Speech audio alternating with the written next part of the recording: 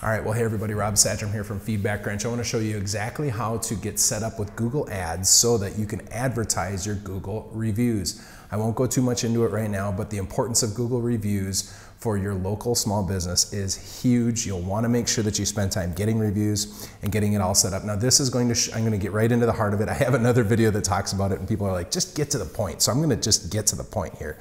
So real quick, what you'll see is that you can advertise your Google reviews if you set up what's called a Google ad.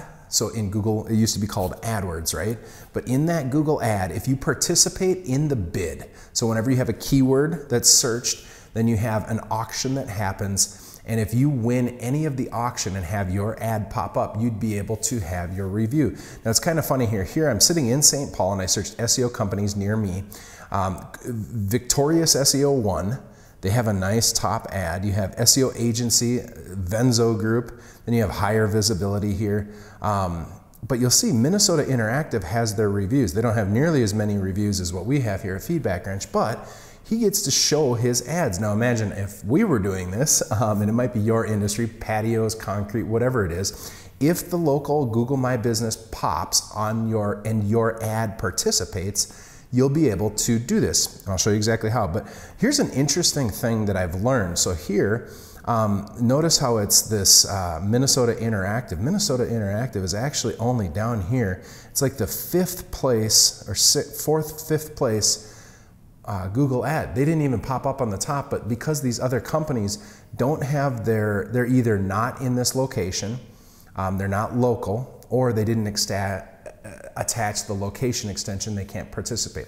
Now I'm going to show you in this ad here.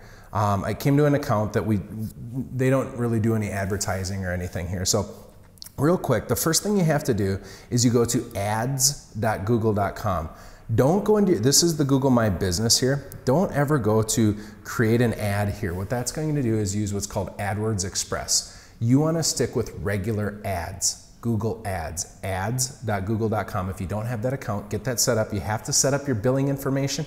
And then, so here's a new account, and basically you have to go in there and create your first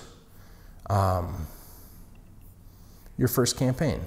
Well, there, we got through it. So once you're through this, you'll be able to go to ads and extensions, okay? If you have the ads and extensions, you'll have this option. Head over to extensions, and then what you'll want to do is create an ad extension down here and then choose location extension.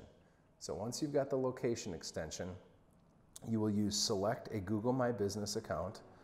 And if you have a whole bunch of different Google My Business accounts, this can get kind of tricky. If you're setting this up for somebody else, I recommend using an account that only has one Google My Business in there. But once you do this, you'll select your account, you'll hit continue. And now I'm added on all sorts of these, so it's going to have quite a few of them. If you do this for somebody else, I recommend doing it with just one, but you hit finish, and once that's there, you will have the extension added. So what will happen is when you have an actual campaign going, and then you have an ad, you would be able to go in and each campaign would have its own extension that you can add.